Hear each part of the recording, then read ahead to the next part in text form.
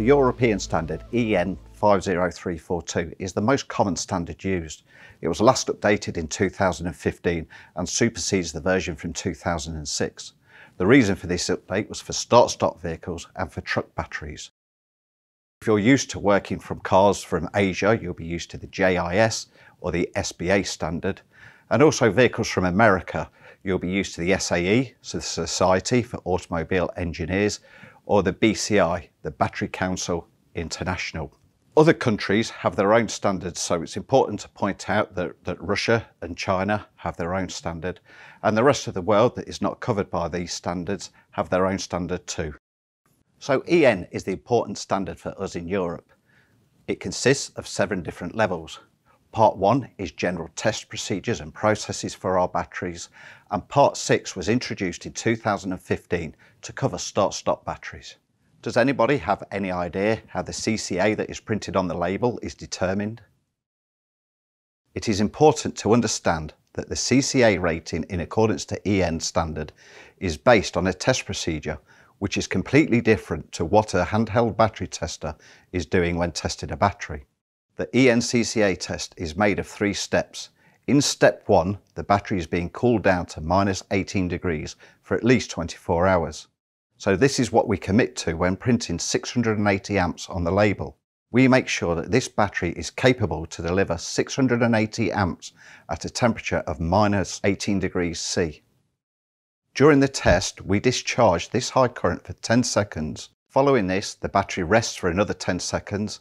After this short resting time, we continue to discharge the battery with a current of 60% of the rated value. In this example, 60% of 680 equals 408 amps. The battery only passes the test once 2 criteria have been met. After the first 10 seconds, the voltage must be above 7.5 volts, and after the 90-second test, the voltage must be above 6 volts. Have you noticed the wheels that are turning in the left-hand corner? This represents the total duration of the cold cranking test. As I'm talking here about the pass criteria, the circles are still moving. Imagine this, a real-life scenario. Trying to crank an engine for 1.5 minutes in the morning. I guess almost none of you would try to start a car for that long. And again, here we're talking about a battery at a temperature of -18 degrees. This is pretty impressive. The usual power socket in your house is normally rated at about 13 amps. These batteries can punch out over 50 times that power. That's just to give you an example of the amount of power that is in one of these boxes. So there we have cold cranking amps as defined by the European standards. It's also important to remember that different batteries have different standards. So when you're changing a battery, it's important to compare the standards and make sure that you fit the right battery. Just as it is when using a handheld battery tester, that you select the right standard for the battery that you are testing, because you are then selecting the correct algorithm to check the battery correctly.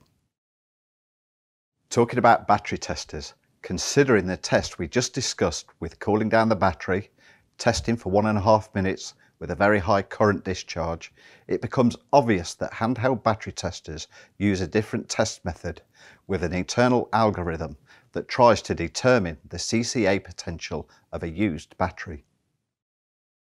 A word of advice: do not use a battery tester on a new battery. You will just get a random reading.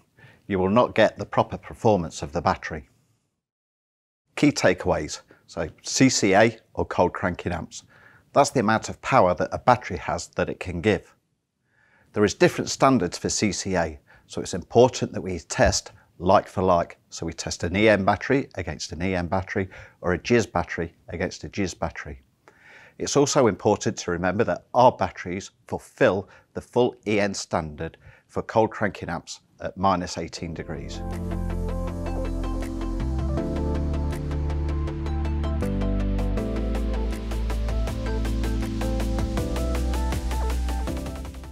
Because of different standards across the regions, we cannot test, say, a battery that is 680 amp hour with the BCI against a 680 amp hour battery EN. We will just get different results. So it's really important that we test the correct battery against the correct standard.